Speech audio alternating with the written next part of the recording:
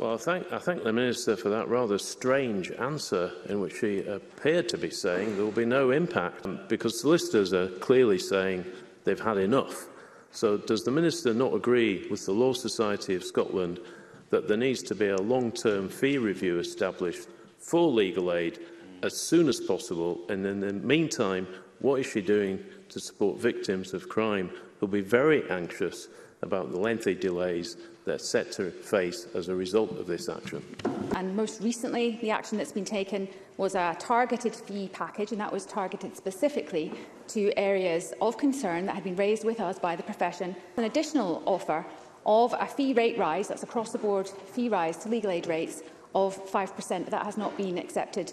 The demand by the profession at the moment is for an increase of 50%. That would actually add around about a £60 million increase to the legal aid budget per year. And unfortunately, that is quite simply, at this time, it is not affordable.